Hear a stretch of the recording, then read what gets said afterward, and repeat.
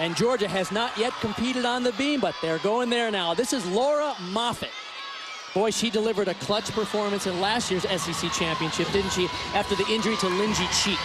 She did. She actually scored a 9.875. And she just came into the Georgia lineup at the end of the season, the last 4 or 5 competitions. And she has hit every single one with a score above a 9.8, so she is solid and a great person to have early in the lineup. Noelle Couch opened with a 9.775, so they're off to a very solid start if they can just keep it going. I love this athlete because she's just not bothered at all from competition. She just gets up there and does her thing and looks just so relaxed. She's hit all of her difficulties so far. She only has a standing layout yet to go, so no major mistakes at all, and this looks like it's going to be a good score for Georgia. Hard to believe early in the year she suffered a concussion on balance beam. And that's actually what kept her out of the lineup for the first half of the season. Now, Georgia just settled into a beam lineup in the last few weeks. They have not counted a fall the entire season.